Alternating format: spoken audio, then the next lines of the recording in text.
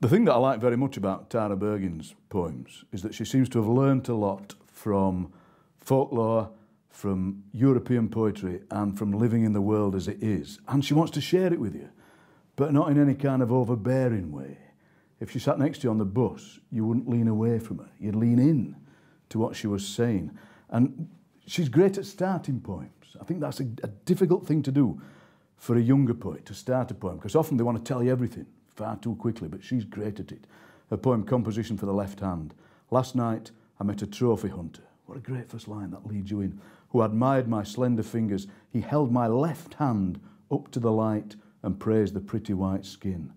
So there's a kind of nervousness there. There's a sense of what's going to happen next.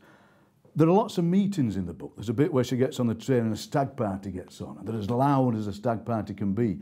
But actually she relates that stag party back to a European poem, back to a Ted Hughes translation of that poem, so that when you're reading her, you get the sense that if she was a milk bottle, she'd be at the top. She'd be kind of the cream at the top of the milk bottle. And under her is all kinds of European learning and European culture that's just bubbling to the top. So she's the cream at the top of the European culture bottle of milk.